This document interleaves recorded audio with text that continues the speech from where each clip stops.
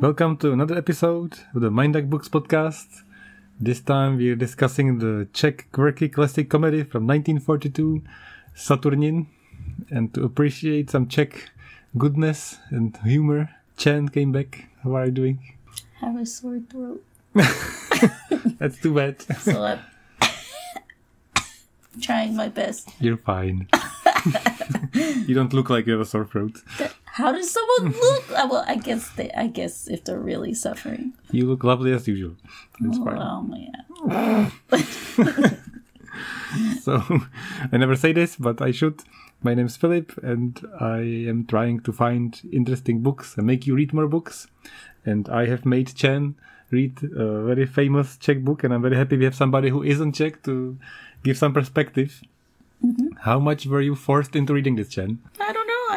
I enjoyed the cover. I liked the Czech cover more, but I enjoy the American cover. I don't know, the English. British, yeah. The British cover then. So I was like, yeah, this looks, And okay, and I know people are like, don't judge a book by its cover, but what I'm saying is it has a cover that represents the book well. So what I thought about when I saw it, that's what the book was, and so I enjoyed it. Illustrations are cute.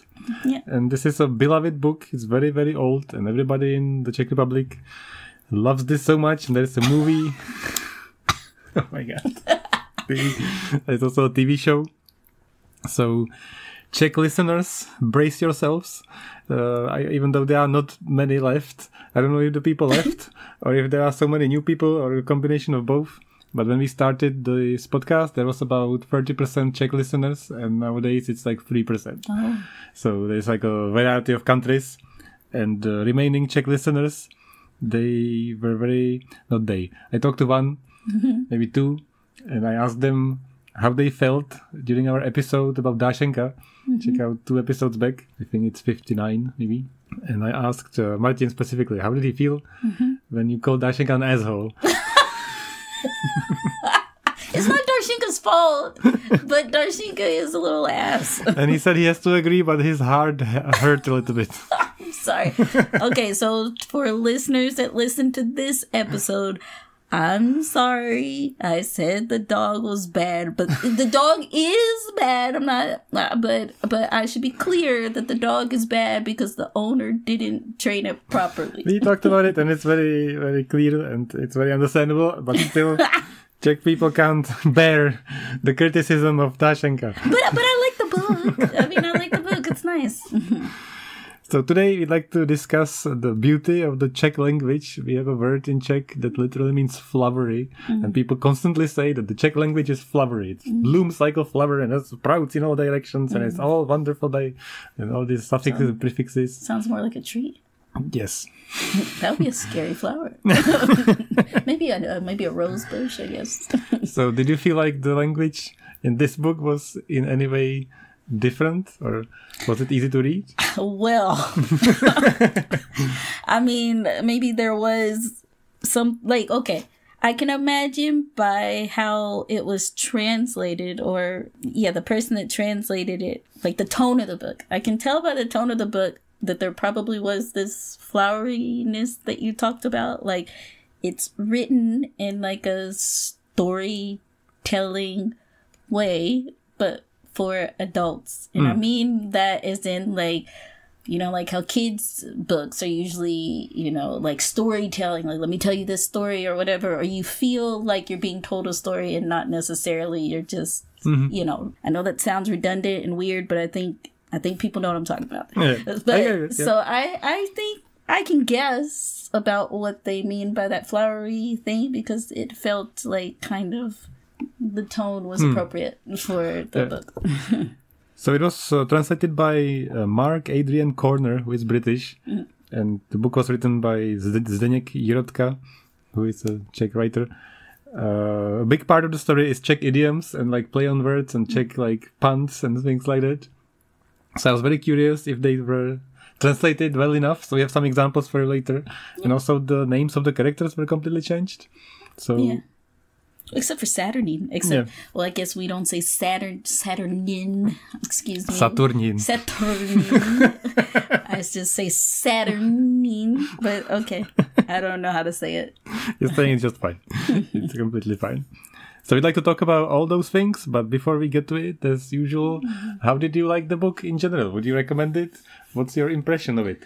I am very biased because I'm Czech. I mean, I gave you a rating before. I'd probably give it a 6, which people would say that was bad. But I mean, I have a point scale for books. And for one, like, I don't find the book to be profound, so it loses a point. I mean, there's nothing wrong with that. And I don't feel that I maybe learned something new, so I maybe it loses a point, like a new cultural perspective, even though it's a Czech book. But 6 is good on my scale. I think it's quite enjoyable to read, which is number one. I feel a book should be that. If it's fiction, it should be meant to entertain in some way. So even though I only give it on my scale, you either have this point of entertainment or not. It's a powerful point.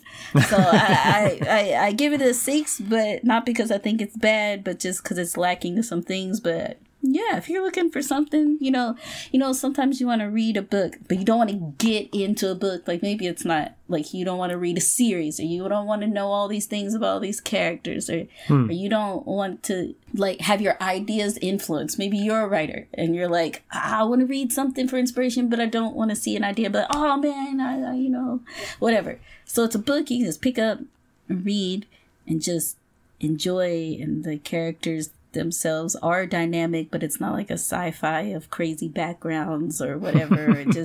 They're just living a few days of their lives, and it's very like rich and fun.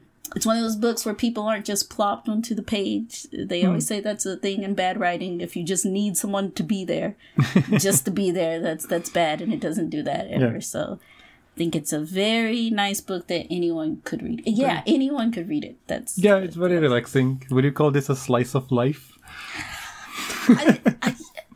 To me, the nuance of slice of life means that something has to be a little bit hard. And I don't think there's much difficulty here. Yeah, but it is real. Like, it's fake, but it's real. Real fiction? Is that a thing? Like, I don't know. I wouldn't say slice of life from my interpretation of it. I would disagree slightly with the message or having something to say. I think it has something to say, and I think the strongest part is the characters. You always say in sci-fi the characters are non-existent and they are just there to be, somebody there to witness the grand ideas of space exploration and all that. So in this book, it's like you can imagine all the people really well, even though they're not described physically too much, but what they do. And I think that's exactly the point why people love it so much. Like Czech people love it so much because there are so many people you can imagine who are exactly like the people in the book. And we have all met Aunt Katerina in Czech. We have all met somebody who's like Miloš. In English, he's Bertie. We'll talk about this later. So, and we all wish we had somebody, or we were like somebody like Saturnin. I think this is like a thing each country has.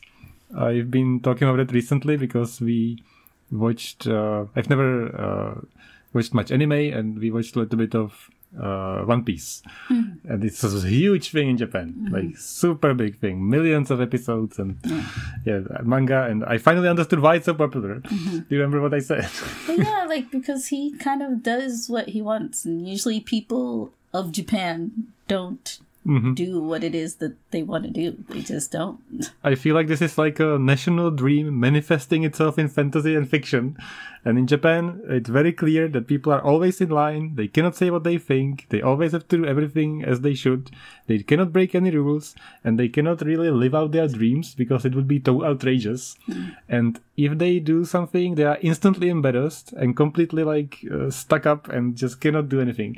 Meanwhile, the main character of One Piece, it's a naive, kind of dumb boy who willy-nilly does anything, and his literal mission in life is to help people realize their dreams and live their wildest fantasies without having any shame for anything, and failing at it and being very happy about failing at it, which is absolutely impossible when you're Japanese. Well, don't say Japanese though, because we do have to be clear about that. When we say things like Japanese or something like Czech or whatever, it's because we have to name the people, the same name as the nation. So Okay. we mean it in the sense of like you might say someone's American. Who's that? That's all kinds of people. And Canadian, who's that? But in Japan, most people are, well, you imagine Okay, the to be ethnicity of politically Japanese. correct. So people in Japan, Be politically correct, people embedded in the Japanese culture. traditional Japanese culture. They cannot imagine just doing whatever. And I Yeah. think this is the same in Czechia, Czech Republic, renamed to Czechia. They, especially during the war and Cold War and like communism and Nazism and all this, there is always like this kind of downtroddenness, like people cannot speak their mind. They always punished for what they say. And they have all these like social issues. And I'm not talking about political issues or anything serious. I mean, just like in the family, with your friends or at work. And it's kind of quirky and nonsensical, but you still are really extremely bothered. And Saturnin can solve it very effectively, and it's funny. So it's like the ultimate like fantasy, how to solve your daily misunderstandings, disagreements, and like bothersome people around you. And I think secretly everybody wishes they would have like Saturnin skills, people who are in the Czech Republic. So I think that's another one of those like fantasies that are popular because everybody wishes the same thing. I think it works like that. I mean, I think it's good for that. Obviously, I don't know the family dynamics in the Czech Republic and the USA. We just be like, fuck off. But like, you literally don't get invited, and if you weren't invited, we tell you to go away if you show up. So maybe we're bad for that, but we feel happier. But let's put it this way. Maybe I give the book a 6, again, not because it's bad, but I'll give the author a 10 for how he wrote the book and for when he wrote the book. It's a very pleasant book for in a time that was probably hard to write something pleasant. Yes, that's very much why it was popular. Yeah. So give credit to all those artists and things out there that could make things nice while really bad things were happening around them. Czech nation really needed it at the time. So Yeah, so so thank you, Zdenek Jirotka. yeah. He was born in 1911 and served as infantry in the Czechoslovak army and lived through a lot of stuff and died 92 years old. So finally somebody who lived a long life and was Czech. He Thank did God. live a long time. Somebody finally. Because he was happy. I guess, yes. Just use humor for its best and try to live a humorous, happy life. Then that's the key to longevity. He worked for the newspaper and he was the writer. He was also a bricklayer at first, which is funny to me because we always joked with my friends when I was younger. Then if we can't pass any exams and go to high school or university, we would become bricklayers because that's the best job. So he did actually become a bricklayer and then he was a writer. And he was very successful. He wrote a bunch of satirical comedy books other than Saturnin. There is also like a detective story parody series. It's called A Man with a Dog. It's supposed to be quite fun. And a bunch of other books. What he's criticized for, and I didn't know at all, is that he took heavy inspiration from British writers, namely J.K. Jerome. Do you know this guy, maybe? That sounds really familiar. He's a British writer who writes comedy. And also P.G. Wodehouse. That sounds familiar, too. So, I'm just bad with names. So people out there that are like, oh, you don't know literature? I can't remember anybody's name. And the references and the connection is much stronger than I thought. So there is this character called Jeeves. Yeah, I know Jeeves. You know Jeeves? Yeah, so then I know exactly. And I remember Jeeves because it sounds fun. So have you? How do you know Jeeves? Or what?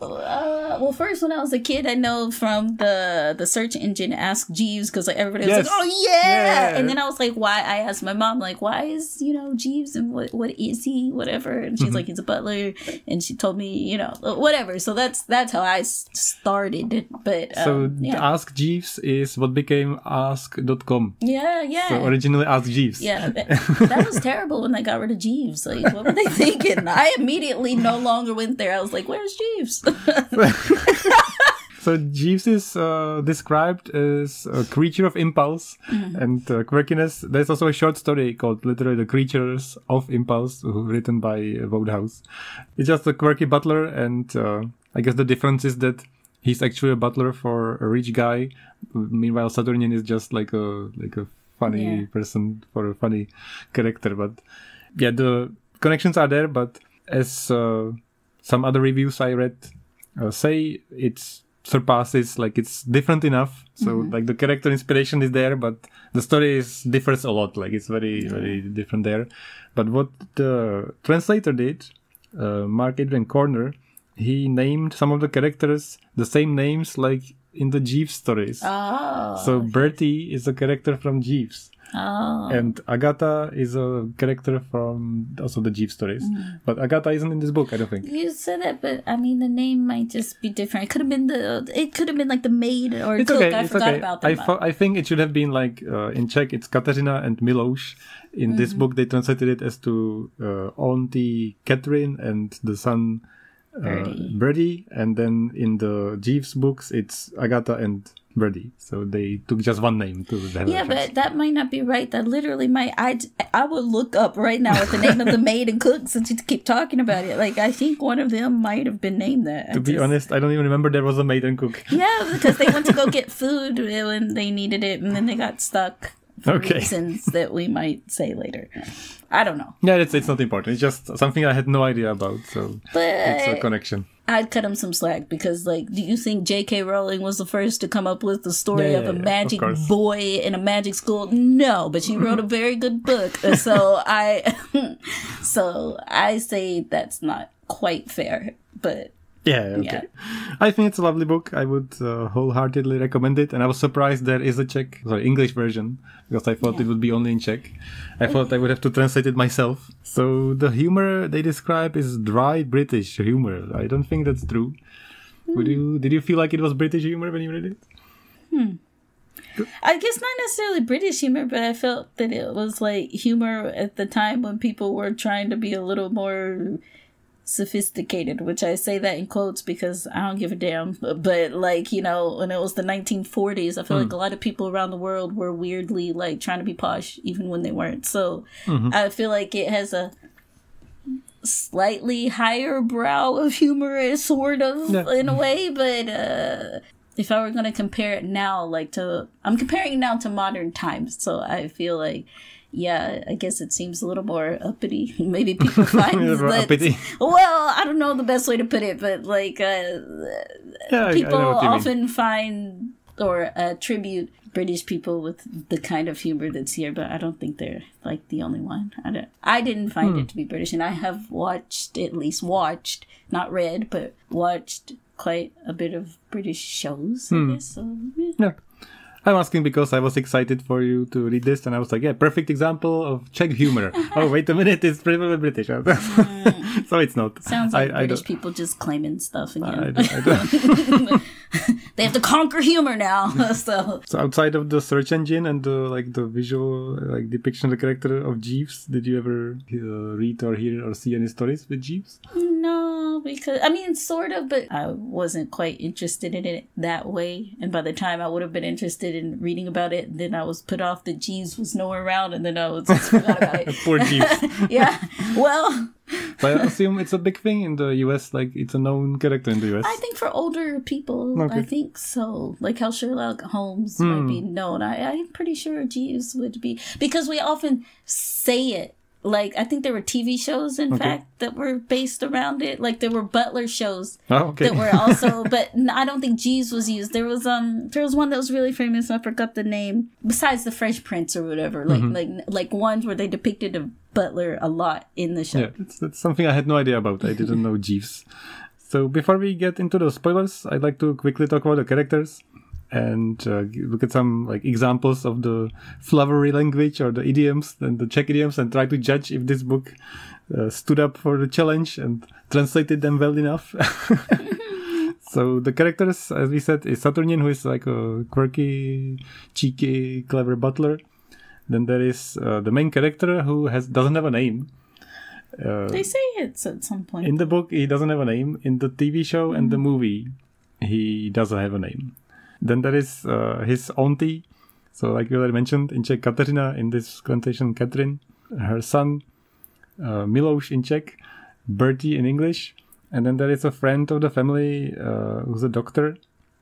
In Czech, it's Dr. Vlach.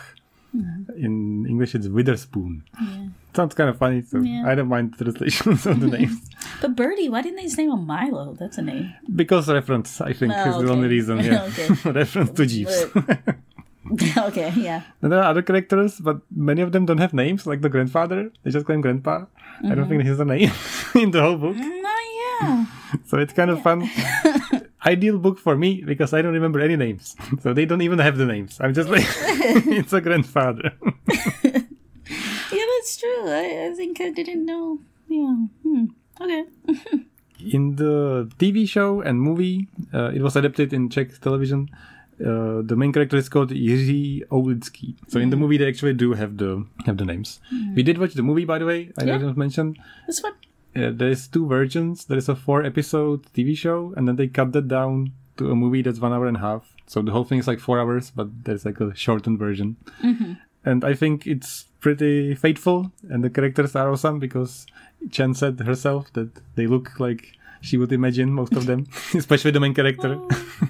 And they did pretty well for the movie, like putting in what would have mattered to make the story. But there was like one thing that they left out that would have been pretty funny, but it was done pretty well. Yeah, most of it was pretty well and done pretty well, and it was very well paced. I think for the story being a series of short episodes and anecdotes and jokes, and not really having any direction really, it was pretty entertaining and kept you interested the whole way, even though there wasn't any point for any of it. So I have to give it, I have respect for it, because there's quite a feat to do, because there isn't any real motivation for the characters. There isn't any like thing for them to achieve or overcome. It's more like they're having fun with life. So to manage to keep that entertaining for 1 hour and a half or even 4 hours is a challenge. What's the 4-hour one? We watched the only one that was only like the 4-hour one is the 4 episodes for the TV show. Oh, okay. So we talked about it, how they have it's the same thing exactly, but they just cut it down and edited it to have a shorter movie. Oh, okay, that makes sense. Same characters. Then they probably put everything in there and it was probably fine. But the movie, I think, is enough. So if you're curious about Czech culture and Czech humor and want to give something interesting a go, you can find this with Czech dubbing, but English subtitles. There's no English voiceover, I don't think. But it's not needed. You just read. But you can find it with English subtitles, so you can even download it online. So it's not difficult to find if you're curious. The subtitles lack a little bit, but you'll get the gist. It's fine. Got on a tangent there. A little bit lost track, but I was trying to get to the language, so the idioms. I'm gonna give you a few examples, and I wanted to judge as the ex or current language teachers we are, how good this is translated, how well this is translated. Already made a mistake. So one of the idioms that they use, usually that's kind of a punchline to a joke, or it's kind of the base of the humor. Because Aunt Catherine is super passive-aggressive and angry all the time. And she keeps telling people to go to hell using idioms. She's so persistent. More than passive-aggressive. This is so Czech, by the way.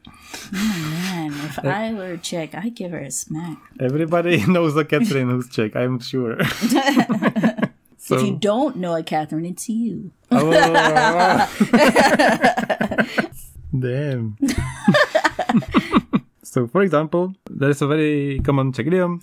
Whoever digs a pit for another falls into it himself. Digs a hole for someone else and they fall into the pit themselves, to the devil willingly, something like that. Or befriends the devil willingly. Yeah. Something. Yeah. So I think that's pretty accurate from Czech. Do you say that in English?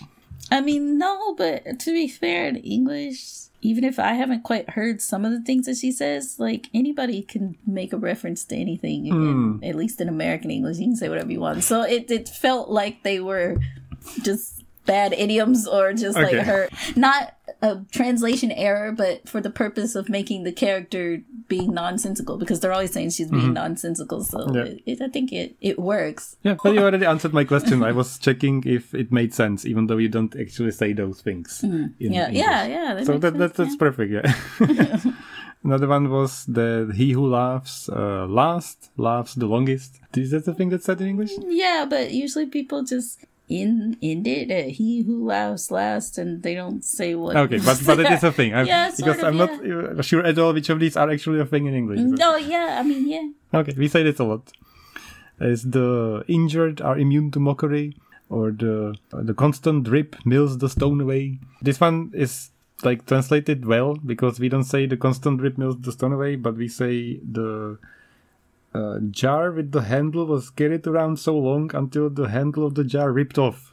Yeah, ours is better. Damn. Well, you can say that short in Czech, and it sounds nice. It's just like I'm trying to translate it well. Okay.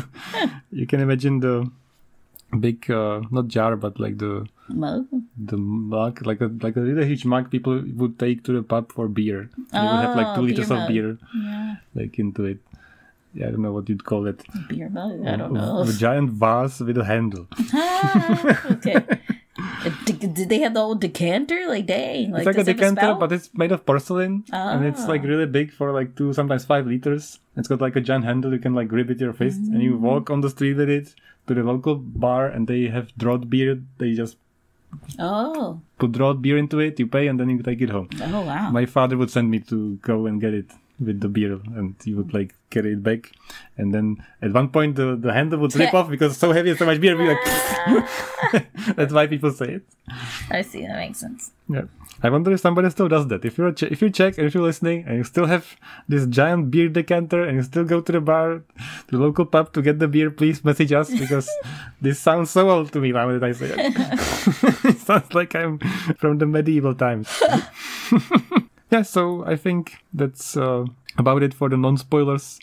We would recommend it. It's something very, very different. Yeah, but you should say, like, it's not so much the phrases that she says are, like, I mean, sometimes they are stupid, but sometimes they're phrases that people do say. But the point is that she always says it at times that make absolutely no sense. Like, maybe someone trips over something, and then she would say, like, a person who digs a hole for another and then falls in, makes friends with the devil willingly. What does that have to do with tripping over something? So that's the part that makes it funny, I guess. Yep. She loves it. She just does constantly says it. I guess it's a way to show that you're more clever and better. Okay, so if you want to read this, please stop listening. You'll go into a short summary of the plot and look at some of the jokes and our favorite moments, I guess. So the story starts with a super famous scene. Everybody talks about this constantly who's Czech. And there is even a place in Prague where you can go, and supposedly it's still there, that if you either get the secret menu or it's already on the menu, or if you like make a reservation and book the whole place, something has to happen. I haven't done that, but it's possible. Then you can get those donuts, and it will happen. So, that's fine. So there is a scene where the main character sits in a like calm, picturesque, nice Prague cafe, and there is a huge pile of donuts on the table. And those donuts are not English donuts or American donuts. They look like a huge ball, and there's jam inside of them. Yeah, jam-filled donuts, like jelly-filled donuts. But they're not like a donut shape. That's like a sphere. Is that just the same? I mean, we have donut holes. We don't usually put jelly into them, but they're like this. Okay, I didn't know that's okay. But they're not. Ours aren't filled with jelly. It's called kobliha in Czech. Different kind of donut, okay. And it's with powdered sugar on top. It's very oily and very fatty and stuff. So Dr. Vlach or Dr. Witherspoon has a theory that there are different kinds of people. People that just kind of ignore those donuts. Like maybe they looked at them, but they don't do anything with donuts. They don't like eat them or touch them or whatever. Yeah, they doesn't. All of you need to die. but I mean, it's donuts. But all right. Need to die. I mean, if they're not your donuts, fine. But if they're at your table and technically you can have them, what are you doing with your life? Take a donut. So anyway, there's these people that don't do anything with the donuts. So that's group A of people. Group B. I think they like maybe eat them or something. I don't remember what happened with the group B. Well, they look at it and it seems like there is way too many of them because it's a Czech cafe. They serve way too much food. Mm-hmm. And there's way too many of them to eat for yourself. And it would be fun to do something else with them, such as throw it into somebody's face. And they imagine it, but they don't do it. Yeah. And Group C, they actually do it. Yeah. Basically, some people like to do nothing, some people like to imagine things, and some people like to imagine and do things. So I think that's like the message of this book I was mentioning. It's kind of like how to be more joyful about life. And if you think something is not worth doing because it's silly, it might be worth doing it because it gives you something to live for and do something fun and have some, cheer in your life. So supposedly, if you call this restaurant in Prague and book the place, they can arrange a food fight with That's donuts. Great. That's great. I've looked it up online many times, and there is a website which offers it, but it's like years old, so I don't know if it's still there. But if it's not there, because everybody in Prague knows this story, I'm sure that if you ask for it, it will happen somewhere. So if you That's nice. so if you're going to Prague on holiday and you like this kind of humor, just go to a random cafe and ask about it, and if they're fun, it might happen. So that's how the story starts, and of course, Saturnin is Group C. The main character, you would say, is Group B. And I guess Miloš, aka Bertie, is Group A. He doesn't do nothing. But at first, the main character kind of does nothing. He sort of does more as the book goes on. Because I think even the doctor said something about him being like a Group A or something. He never said what kind of doctor he is, and they never say it either in the book. He could be a psychiatrist, he could be like a normal doctor, I don't know. But he's kind of like a fun guy who likes to visit, and they talk about these things like how to live a better life and what would be better for the main character to do, because he's got like a normal office job and he's kind of bored with life, nothing special goes on, and it's the doctor who finds the butler, I think, and that's his, or it's kind of implied. I don't think they say it directly, but I think that's the doctor's way to make the main character's life better. So he finds this like butler who makes the main character's life hell, but not really hell, just makes nonsense happen. So it pushes him out of Group A. Yes. So he's pushes him out of the comfort zone, but in a very Czech way, because usually people talk about this in the sense of you have a dream and you have to work hard or do uncomfortable things in order to have the dream happen. This is more like you have nothing going for you and there's nothing happening in your life. So we're gonna do anything nonsensical and silly to have fun and not really accomplish anything, but have fun with it. So I think that's like a different path out of the comfort zone. So I'm not sure what happens exactly in the cafe. Do they start throwing the donuts? Or? I thought the character was like recounting that he was upset that the doctor told him this story, because the way he talks about these types of people, he's like really upset about it because the doctor called him like Group A, but at the same time he was criticizing the other groups, the main character. Like he was like, he said I'm in Group A, that I don't do anything, but then Group B wants to have a food fight. What is it like? It's like he misses the point of the story, I guess. So, or he is both insulted that he's thought of as a man that does nothing, but at the same time, like that him.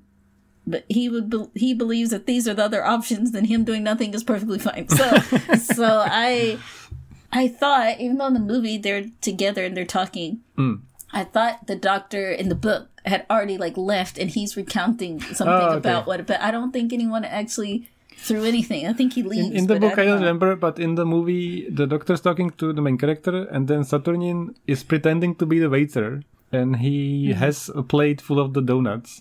And he, by accident, quote unquote, bumps into a lady and drops the donuts into her cleavage. And that's like a joke to reference the story. Makes for a good visual in the movie. So the main character gets this butler, and somehow it happens. I think he is under the impression that his life will become easier and he will have more free time and the butler will clean and do stuff for him. But meanwhile, I think the doctor knows that stuff's going to happen, and immediately Saturnin, he starts like spreading fake rumors about the main character, and he keeps telling people that he's been to the North Pole and he's hunted tigers and he's like traveled the world and he's a renowned photographer and he's like a hero who's been on many adventures, but he doesn't tell the main character he's saying these things. And people around him start to behave differently around him and they start to respect him. The next step is they move to a boat. So one day when the main character comes home from work, Saturnin informs him that they have moved to a better mansion. And the mansion is in Czech we say houseboat. Yeah, we say houseboat. Okay, I don't know it's in English. It's German, whatever. Houseboat? Like, how do you say it? Houseboat. Oh, I said it almost right. Yeah. And it's like a thing that people love. I never understood this. It's like an urban legend dream. I don't even know. Same. Like in the USA. Why do people want this? I don't know. You know what? To be fair, when I was a kid, I wanted this, and I can't tell you why I wanted this, but I wanted it. That was my American dream. I was like, yeah, I'm gonna live in a houseboat. I can't tell you why. It's kind of romantic. In Prague, there is a huge river called Vltava, and you can like ride around the city on this like very wide river, and you can go on parties. And people usually go like dancing on the boat. There is like a nice posh dinner, like, and you can like have a cruise. But some people just park the boat and they live on it, and that's it. Yeah, but I wanted that, and I don't know why. So somehow people really love this, and that's like a reference to this Czech culture because everybody wants this. So he just did it for him, like to realize this dream, to see how it actually is. So they go to the houseboat. He sold his old house. He moved all his stuff there, and the main character is very good about this. I don't know, that's very realistic. He's just like, okay, let's do it. I think it works. He is very like, okay, anyone else, like a reasonable person, I usually would be like, what is going on? What's whatever? Maybe get angry about it. Like maybe they wouldn't fire him or whatever, but they would have a conversation about this. But he just kind of goes along with it. But I think like the main character is kind of, even though he's at first a very vanilla kind of person, I think he's so vanilla that he doesn't even have like he doesn't have too many qualms. Like he can get upset about things, or he can be reasonable about that I think sense. he's just like just goes along with it because he can't even say no. Like I don't think he's happy, but he's not mad, and he's very concerned. Curious, but he's not. Yeah, he's more concerned than like. He's concerned, but he's sort of curious. He's like somewhere in the middle of all of this. And also the house already been sold, and going through the trouble of undoing this is too much for him, so he just like goes along with it. Yeah, so like. And it's also like it works. It's like the message for the reader, like be more like this guy, like because he like nice things happen to him because he didn't say no to things. So it's like the message, kind of. Yeah. Yeah, he doesn't have much resistance, I guess I should say. I'm not saying he's a yes man or goes along with stuff, but he doesn't resist anything, really. In the whole book, there's never a time he resists anything that actually happens. And I think that's what it is. He lacks resistance, and that's his character flaw. But I really like that he never gets angry. Yeah. And he never gets bothered, he never gets depressed. He gets bothered, but he doesn't get like, sad, depressed, bothered. Like. But he gets very angry, but not like outburst kind of anger. And he constantly knows like how to have fun. Like he does nice things and he enjoys a lot of it. So that's great. Yeah. So the very first night on the boat, a random guy from the zoo comes over, but they don't know he's from the zoo. Saturnin knows, but the main character doesn't know. And the guy from the zoo says that there is Mark Aurelius running around, and they have to catch him. And he really needs the main character's help because he's heard he's a hero.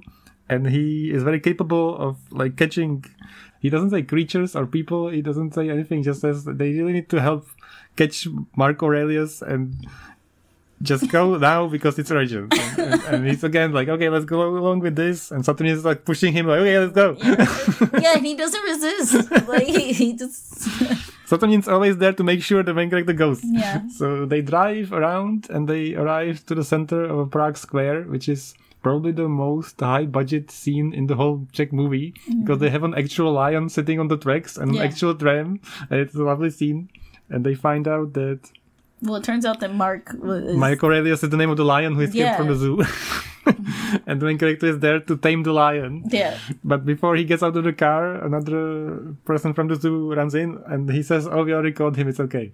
Yeah, but then the other guy, like, he still gets credited with he still gets credited with, like, the capture or taming. Like, I think the movie did that part pretty well because in the book they kind of gloss over it because he just says, like, later somehow this beast is caught, but the zoo people thank him still, whatever. So you're thinking like, but what did happen? So in the movie, I think they did it well to show how he got the credit even though he didn't do anything at all. It's very cute because he's trying to like get out of it and say something, and they don't let him speak, and before he's able to say anything, they already start thanking him so much, and he's like becoming a hero, and he hasn't said anything. So it's a very, very fun way how you can get into situation and like enjoy it so much even just by not refusing it. So it's kind of all of the jokes and the stories are like this. They're just like, if you just go along with it, nice things may happen, and it might be a lot of fun. So just why not? So they come back to the boat, and the newspaper's writing about him how he's a hero. And we also learned that the houseboat, Saturnin hasn't bought it, but he's borrowed it from some kind of guy who hasn't used it. And he's borrowed it under the pretense that they will go on a cruise or an expedition to the, I don't know, North or South Pole, somewhere, with this boat. Yeah. And if they do, they will take pictures there, and they will name the boat after the lover of the owner. And he changes the name of the lover like three times because he has a new girlfriend. So that's how he got the boat. Everybody just somehow goes along with it. Oh, wait, but also the newspaper, because of it, like, one reason so the main character doesn't have any resistance, but one reason why the things that start happening start to bring him a little pleasure. Like, because he didn't even like this. He's like, people are going to think that I'm, like, he's worried about his reputation. But a love interest that he has starts to talk to him because she's interested in the story. And he thinks, okay, if more things happen like this, it wouldn't be so bad if she would talk to me again. So he becomes... His emotions change about it a little bit. That's true. That's a good point. He plays tennis and he sees this girl, and there's like a scene that's supposed to be super sleazy, but because it's like 80 years old now, it's like very funny, not sleazy, because she's like bending over or something, but he doesn't see her. He just sees like her knees or something, and that's enough to get him going. Yeah. Most attractive knees he's seen. Yeah. And the girl her name is Barbara. I think that's both Czech and the Czech is Barbara or Bara, but in English is Barbara. So then his auntie Catherine, most famous character after Saturnin, comes. She hears. Okay, so now we're back to the boat, so we don't mess up like the readers. So don't confuse the readers. So that's a side note. Back to the boat after, Mark Aurelius in the newspaper and everything. And Catherine hears about the houseboat and she must have it because she's also got this dream. So she takes her son Miloš and they go immediately on a visit to the main characters. But here we should talk a little bit about Aunt Catherine and her son before we say what they do. Okay, I already talked about her in the first part. Like, she's very obnoxious, basically. Yeah, so somewhere in here, I forget where, the main character had maybe already talked about her, or when she shows up, he talks about her. But for someone that's not Czech, okay, I haven't necessarily met this kind of person, but I can imagine this kind of person. And when I say I haven't met this person, I guess people know how Americans are. Some of us, I guess, would put up with this, but most of us would, tell people to go away. Like, we're not having it. I guess if you're in a really religious family, you might not tell your parents or elders to go away. But if you're not, then you tell them to go away.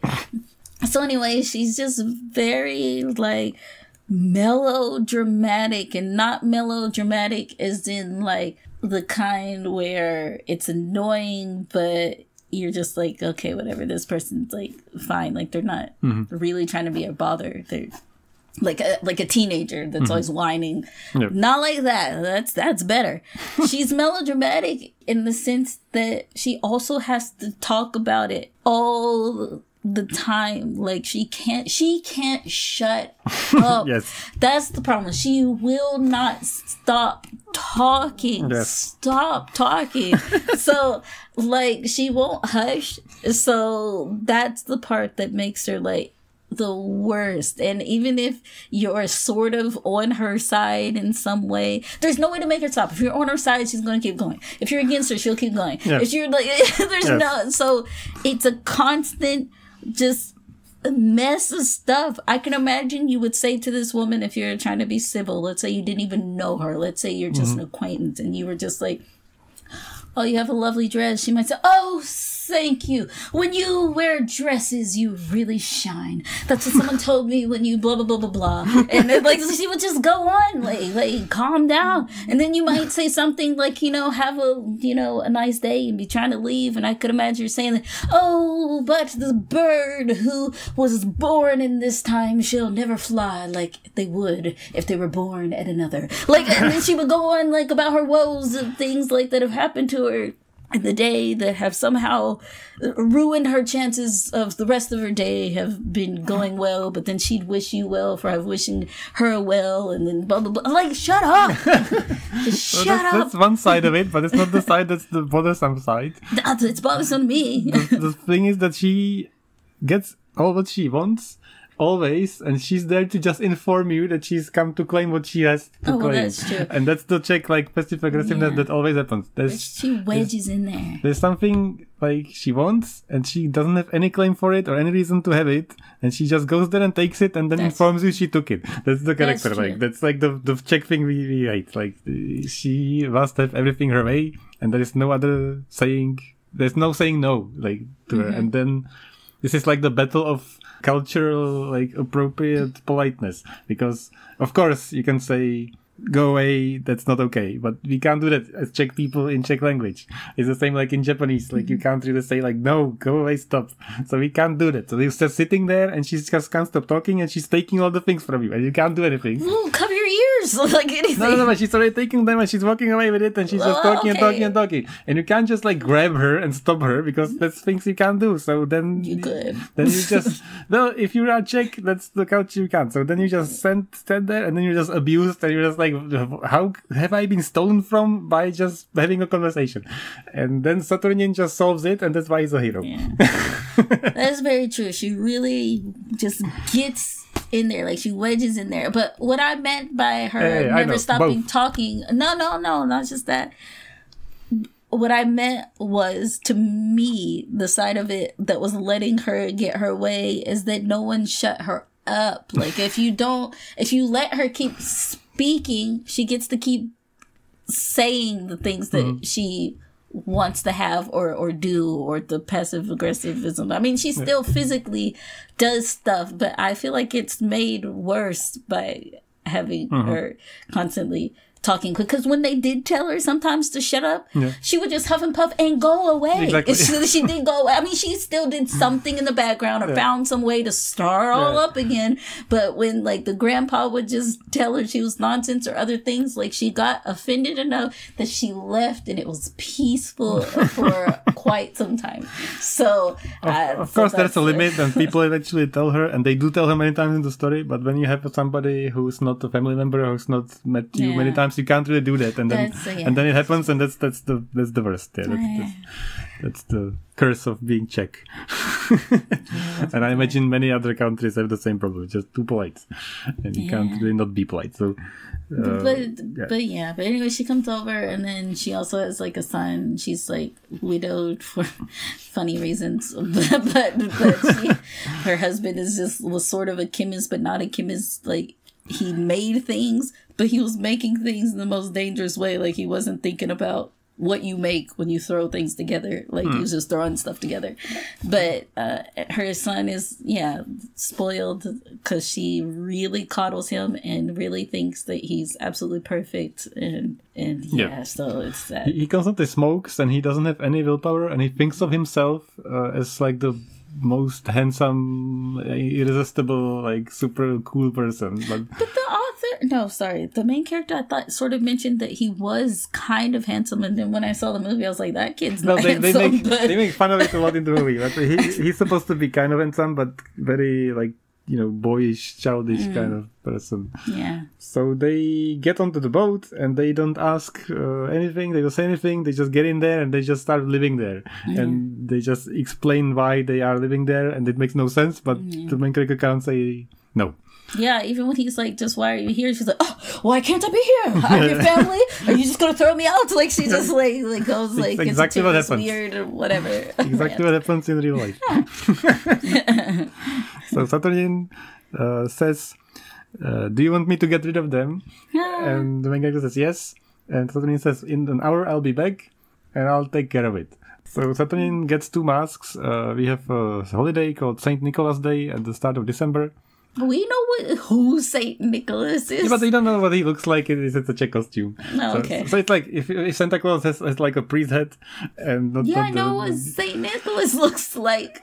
And he has a devil and an angel next to them, and this is a tradition that happens every December in Czech Republic, and people dress up in all kinds of costumes and they walk around the city, and you can, as a parent, come and tell them, oh, come to our house and scare the children. And That's great. it's usually like high schoolers or like university students. They dress up and then they go into somebody's house and children start screaming and the devil is supposed to take the bad children, stuff them in their bags and throw them in the bag, in the like potato sack and take them to hell or something. And if they're bad, and if they're nice, the children and the angel will give them some sweets, and they have to prove it by standing in front of all of them and reciting a poem, which is super funny because you can very quickly and easily tell which children are guilty. It's like a test. If they can say it, they're fine, they get a chocolate. They can't say it and start screaming, running away, then then they get caught. So he gets 2 masks for the devil and the Saint Nicholas character. But wait, sorry, I have a question that's just off the side, not about this. Yeah. But is it supposed to be like the same, like, you know, devil and angel, like your conscience? Yeah. Or your your conscience. Yeah, of course. Like the hours are on shoulders. Well, it's all connected. It's not directly, but it definitely has to do with that. I was just curious. Did you know that I think that comes from the Quran. Like they have an actual one of their things is that there's a devil and angel that's supposed to be one, but it's not really that. It's like here's someone writing down the good stuff about you, someone's writing down the bad stuff about you. I think that's a trait in all kinds of cultures. Yeah, I mean, it could be something that was adapted to like put more power in the like, you know, how like religion, oh, this is popular, we better take something and add this and get the people back. It is definitely to detect who's bad and naughty, but I don't know if that's connected, but it seems like it's the same concept. I was just curious. Yep. Okay. Sorry, that was nothing about this. It's fine. So he takes these 2 masks and then he goes and waltzes up into their bedroom where Aunt Catherine is trying to sleep and Miloš is smoking again.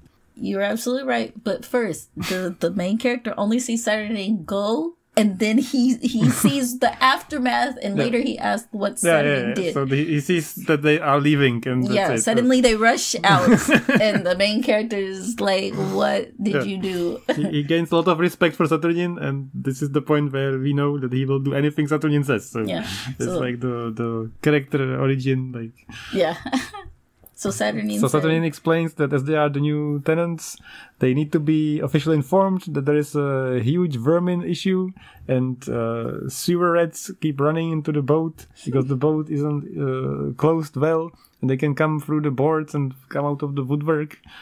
And they run all over the beds, and the only way to not get infected and die of horrible diseases is if they wear these masks he brought them, because that covers their face and makes sure that when they fall asleep, the rats wouldn't run over their face and get some nonsense into their mouth or eyes or something.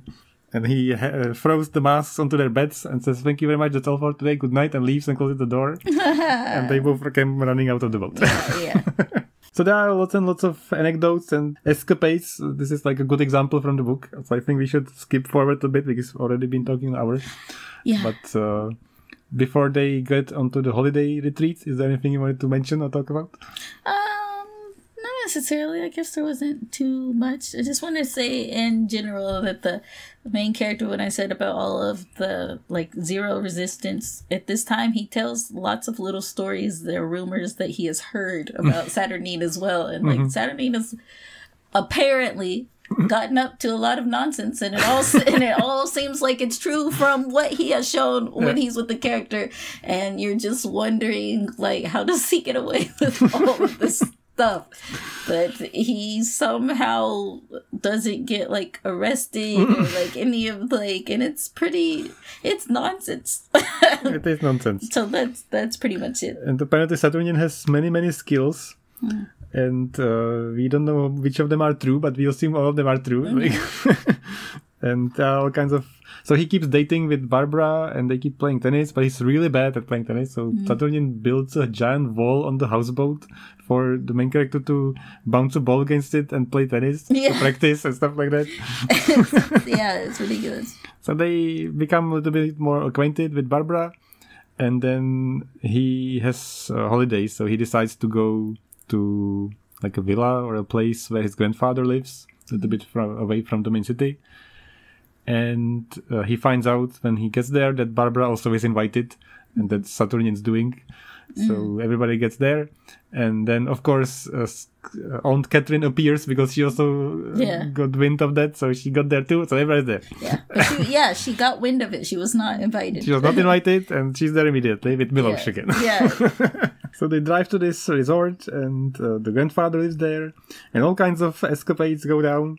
This is like the main part of the book. So like the first section we kind of learn about Saturnin and they are at the houseboat, then they go here and then stuff happens and they kind of get back and that's about the book.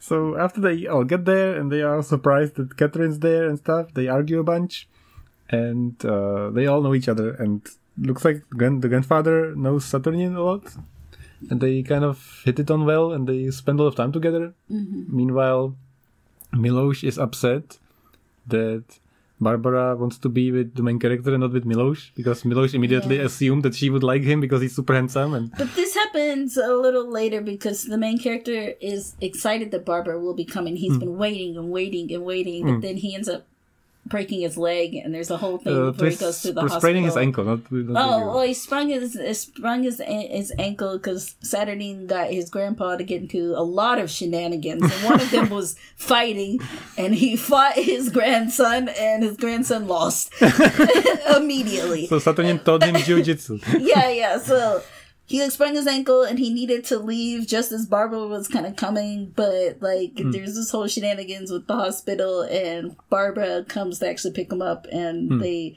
become closer because when they're coming back, there's a big storm going on and it's like flooded and everything and they just like, there's only one bridge to get to this area and he's even saying to himself, oh, she has this idea about me that, you know, I'm this guy that just goes along. What should I say? Because she's like, should we risk it? And he's just like, floor it or says something. And and he's like thinking like this is going to impress her. And they get, she starts to kind of like him more. Yeah. And now they're all in the house and Milos is all... Yeah, he's upset because and he makes like a bed and stuff with it's like a whole thing. Yeah. I like the scene, that's one of my favorites, that Milos keeps smoking and everybody hates it, like inside of the house. And at one point, also Saturnin gets really fed up with it and so Milos starts lighting his cigarette and suddenly Saturnin starts screaming and he's like, his mustache on fire, on fire. And he grabs a blanket and starts smothering him. And somebody starts screaming, bring the water. And Saturnin screams something like, not the water, bring sand or some shit. And they start throwing stuff at him. And he keeps like smothering him and rolling him on the floor. Meanwhile, he hasn't even started lighting a cigarette, of course. Really funny. so he does stuff like that. And then Catherine comes in and she's like trying to console him and trying to like officially thank Saturnin that he saved him and it's all nonsense. So. Yeah, it's ridiculous. Which, by the way, that I guess takes a lot from Catherine because she doesn't like Saturnin at all, obviously, because she finds him a bit impertinent. But yeah, that's funny. So basically, they're kind of just stuck here. That's the problem, the rain that I talked about, and like. Over the next few days, they're just like doing, or they're just kind of like crazy. People going a little bit crazy, stuck in the house. Not that everyone's really crazy, but you know, you haven't been outdoors. You're just stuck in this house with your family.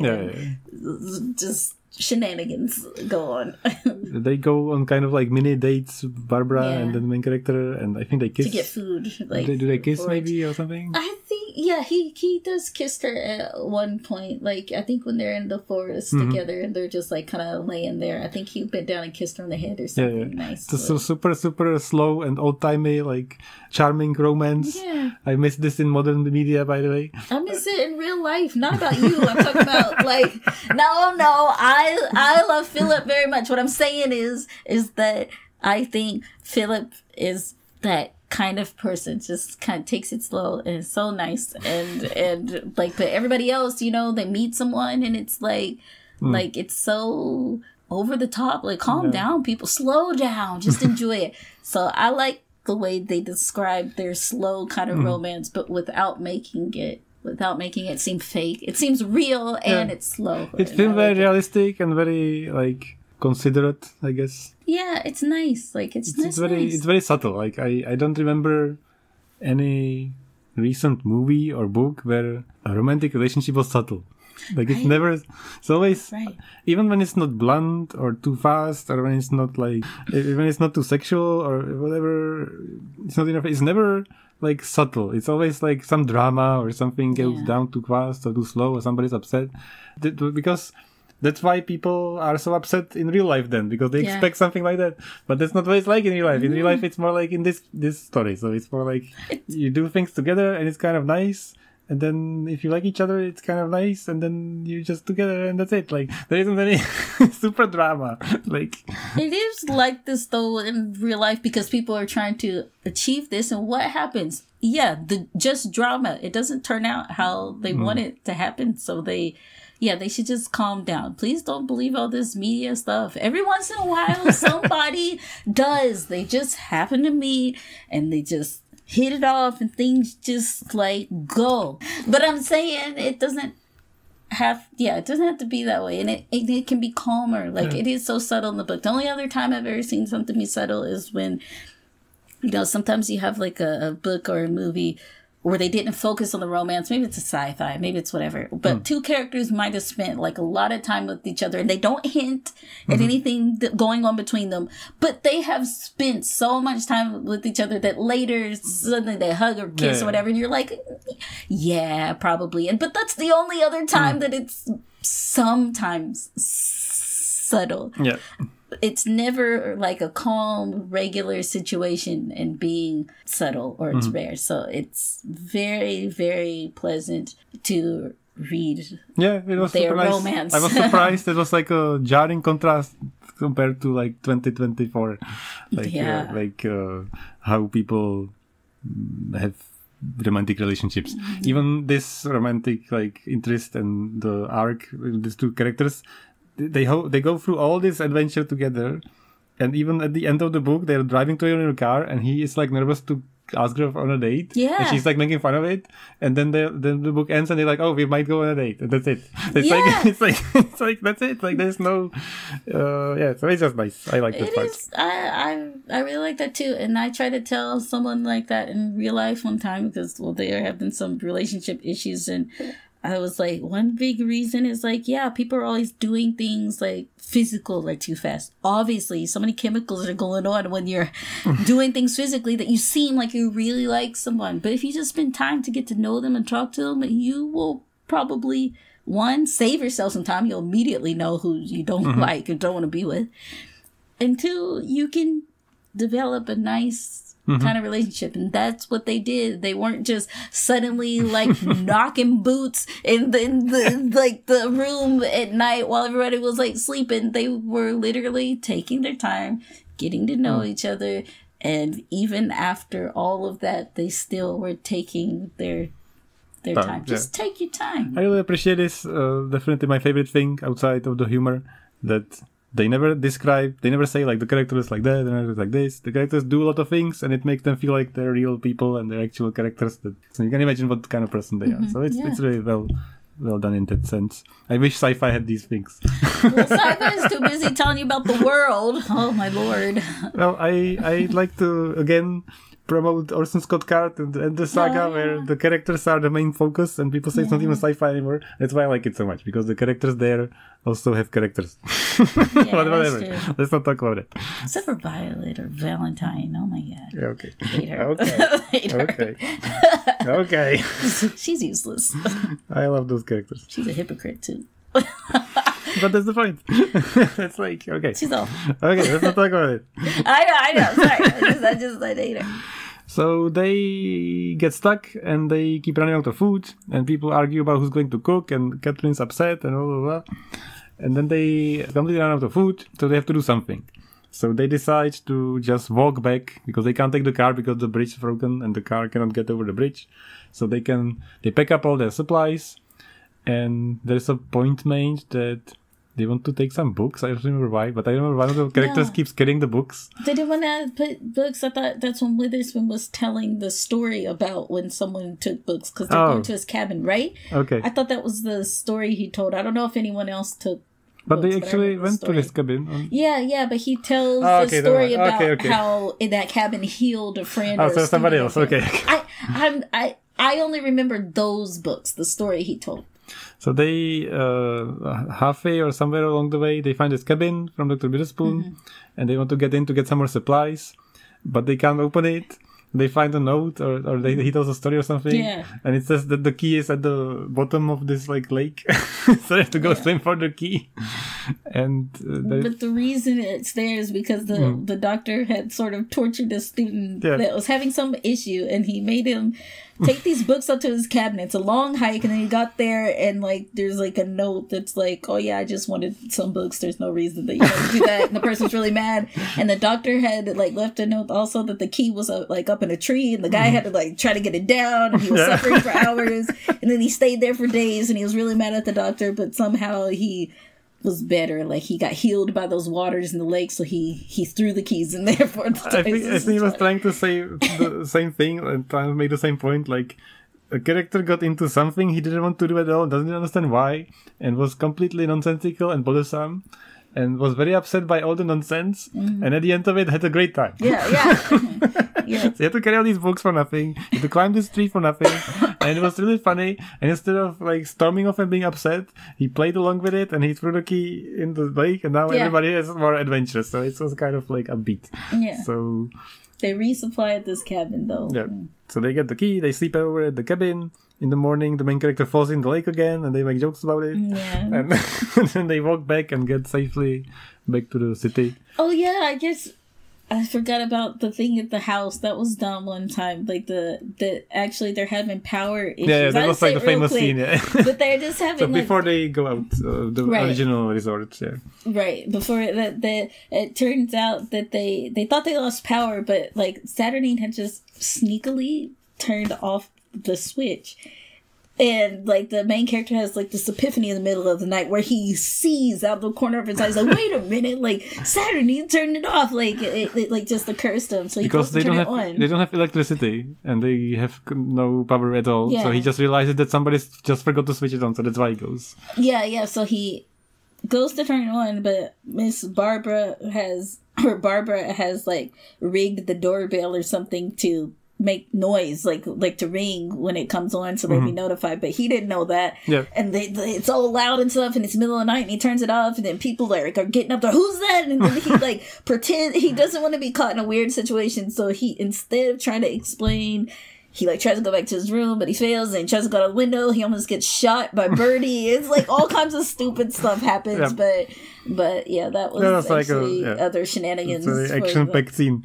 So the main character is doing things like he did something, like he tried to lie about a story, like not really lie, but like how he was just gonna go sneak back upstairs. Like that's something out of his character. Or he goes to go swim in this lake, but I thought he fell because he was running or something. Like he was doing things, but kind of failing. He kind of changed at that point. He's kind of having fun with it, and he's trying to do things on his own. Yeah. So that's why Saturnin later, when they get back, he kind of realizes that his job has kind of been done. Yeah. So when they get back to the city, though, and the bridge is back, though. And it was built. It was rebuilt. So they thought that it was for nothing because the bridge is already built and whatever. But Saturnin can see that he doesn't need to accompany the main character, and the main character is happy with Barbara and stuff. So he's like kind of done his doing, his bidding, and he stays with the grandfather because the grandfather. They just get along well, and they have a secret plan. That's how the book ends. Yeah, but it's also mentioned that the grandpa gets hurt at one time, and the aunt is like, she really wants his money, and she's like trying to get him to pass, even though he's totally fine. Yeah. There's this whole weird shenanigans thing about that, and the main character, it goes over his head that they're like making a joke or whatever. Grandfather pretends to be dying and writing his will, but in fact he's completely fine. But Catherine believes it, and then he, in his will, leaves her no money at all. Yeah. So she's completely like that's what I upset, and so it's just it's not stuff. So important, but it's just more shenanigans. But that's when the grandpa really is like, I really like Saturnin because Saturnin's also helping with this charade. So that's one of the reasons why he stays. But yeah, like with the grandpa. Sorry, what was their plan though? Yeah, so before their plan, the book ends with a wedding.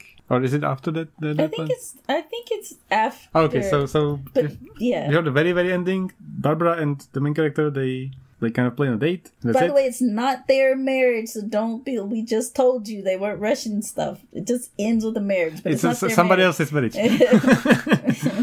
And we are like, as readers, curious what Saturnin is going to do next and what happened to her grandfather. So they started a new, like a business, I guess.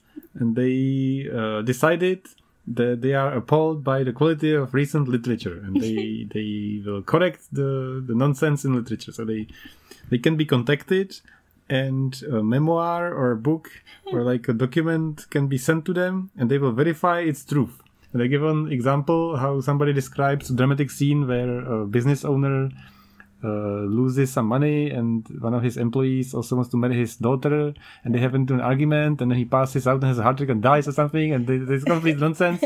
And then they like replay the scene how it actually happened. Yeah, and they said this is not correct. No one does this, and then like what he really said was like it's really funny.